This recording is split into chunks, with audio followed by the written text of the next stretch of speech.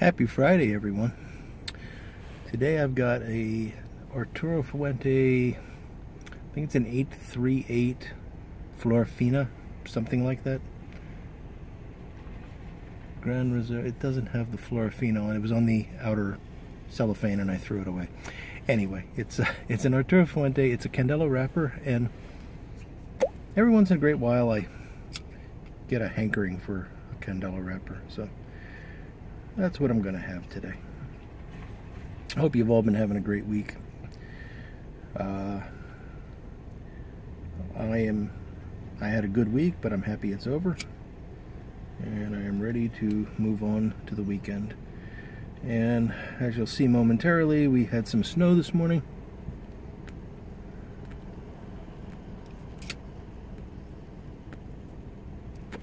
So that'll hopefully provide a little bit of visual interest for you as I drive home.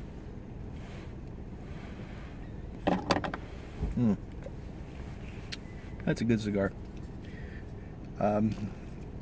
You have to like the Candela wrappers, though, because they have a unique flavor. So before I get on the road, I just wanted to very quickly address some things that came up in light of my Roadway ramble last week. And you know, I got a lot of comments on what I was saying there, and I knew that it was going to be a little bit controversial, but by and far the comments were supportive and positive, and I really appreciate them. And I'm not going to revisit the topic really, but I just want to address a couple of questions that came up in the comments to make sure that people didn't mishear what I was trying to say. I mean, first off, I got sort of three questions that kind of bothered me a little bit. One is, you know, it's not nice to not do a yabo because you got to thank people. Yeah, absolutely, you got to thank people. And I didn't say never do a yabo. You know, I actually said there are good ones. And if you want to see a good one, check out Beard and Tamper. I'll put a link below. He did a fantastic one this week. They can be well done, and they often are. And it's important to show your gratitude towards people. So I agree 100%.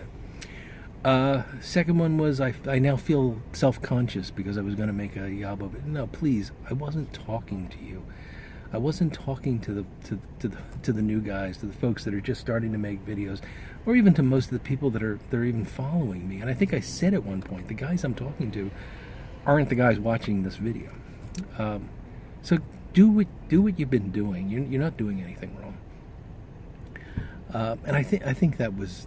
Oh, and one other thing that came up often was several people said, "Oh, but I learned so much from those videos." No, you don't. You're thinking of a different video than what I was talking about. I'm talking about the, hey guys, I bought 3 new pipes and they're the best pipes ever and you have to buy them. Goodbye. Those videos. You don't learn anything from those.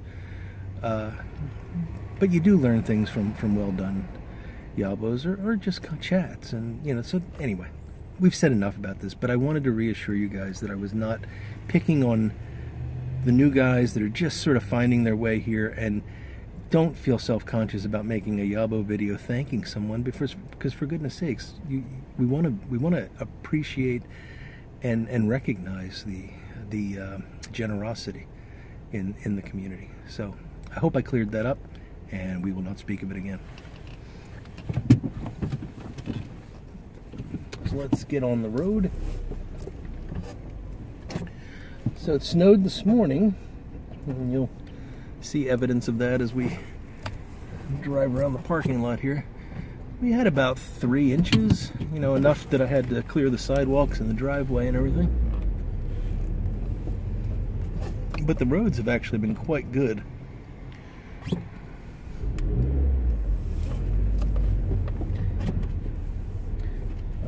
Let's see.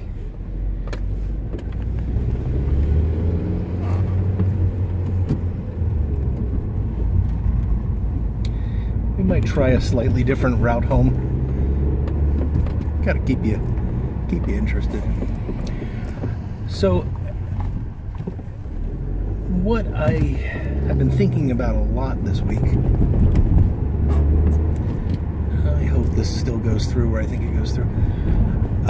What I've been thinking about a lot this week is something I said last week in the context of that chat, but this is in a broader context. That quote that I gave you which is, it doesn't matter, it's not what you make, it's how you make it.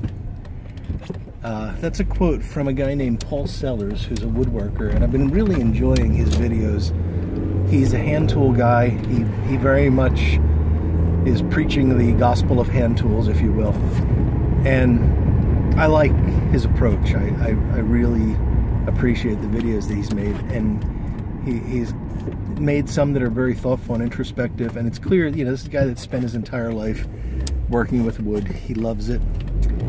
And that shows through, shines through. Is this going to just bring me back out where I was? Wouldn't that be embarrassing? So, no, this is a different light that will probably be difficult to turn. So I've been thinking a lot about Paul Sellers and that quote. And I was watching a video this week from Eric, Blue Collar Pipe Smoker.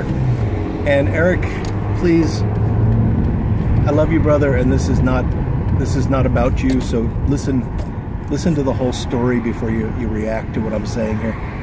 So Eric, you guys that know Eric, and link below for him as well. You guys that know Eric know that he's gotten into pipe restoration, and he's done some really nice estate pipe restoration, and he's shown that to us, and you know, it's good stuff. So he had a video up this past week where he restored a pipe, and I honestly don't, I think it was a Canadian, sort of Canadian-esque pipe, and it was a stain pipe. It had a red stain on it, and Eric really didn't like the red stain,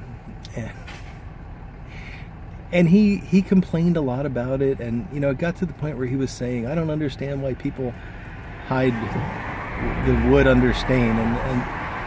And I reacted to this personally. I had an emotional reaction to this because I love wood. I love the grain in wood. And I firmly believe that whether it's briar or not, and by the way, I believe briar is one of the most beautiful grained woods, but I firmly believe that stain can be used to enhance and accentuate the grain and make it look that much better. So, you know, Eric's blanket dismissal of all stain was really getting to me. And then I found myself, as I watched this video, I found myself starting to really perseverate on everything that he was doing, and thinking, well, that's not the way you're supposed to do that. And he used what? You know, how could he do it that way? It doesn't. You know, not supposed to use the blue paper towels. You got to use the yellow paper towels. And you know, it just got silly. And then he showed the pipe at the end, and immediately, I just was filled with this sense of, wow, what a fantastic looking pipe. And all that other stuff went away.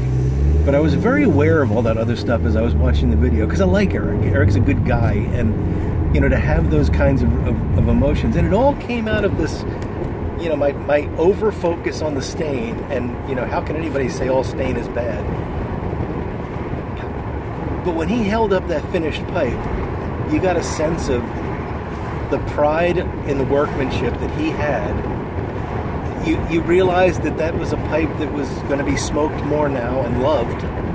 And, you know, well done, Eric. You did exactly the right thing. And again, it's absolutely true that it doesn't matter what you make, it's how you make it. But there's more than one way to make it. And that's really, I think, something that we lose sight of sometimes. You know, when it comes to woodworking, I like to use hand tools. When it comes to any kind of work, I like to use hand tools.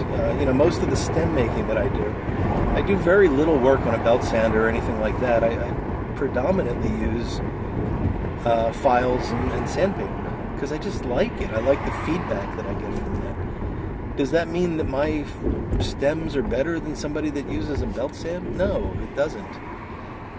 But the guy that's using the belt sander or the sanding disc or whatever he might be using, he's bringing a sense of precision to that comes from a different place than the sense of precision that I bring to it. They both lead to excellent products. It's not the product in the end, though. It's what we're bringing to that process and how we are bringing that sense of precision, sense of beauty, aesthetic, whatever you want to call it.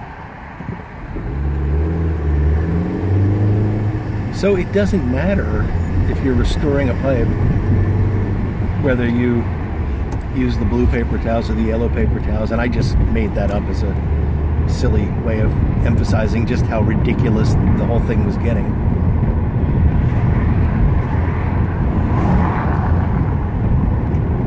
In the end, it matters that you restored the pipe, and you restored it in a way that makes you proud of what you've done and will make other people recognize the value that that pipe still has when it might have actually wound up being tossed out. So I guess what I'm trying to say is I really believe, that quote, "It's not what you make, it's how you make it," has resonated very strongly with me over the past couple of weeks. I've thought about it in just about every aspect of my work, not just the work I do in the shop, but my work that I do professionally as well.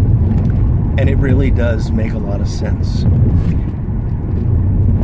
But it's very easy to fall into the trap of thinking there's only one way to do it. And that's not true. And I don't think that's ever true. There's always, as the expression goes, there's always more than one way to skin a cat. Never skinned a cat. Dissected one. Gonna do that in a biology class a long time ago. I probably shouldn't be talking about that, should I? Anyway, guys, this road is terrible. One of the curses of this part of Pennsylvania is that our roads just disintegrate in the winter because all the expansion and contraction from the hot and the cold and the hot and the cold. And this has just been a heck of a winter for that. So there are potholes that will just eat your car up alive. And in case you haven't noticed, I'm taking a slightly different route home. Gotta keep it interesting. This fella's turning too. There we go.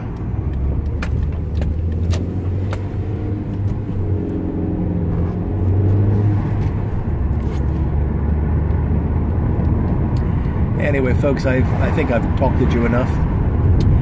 Hope you enjoyed the chat. I'm going to enjoy this cigar some more. It's very good, and it's scratching that candela itch that I had. So you all take care. Have a great weekend, and take care of yourselves. Talk soon.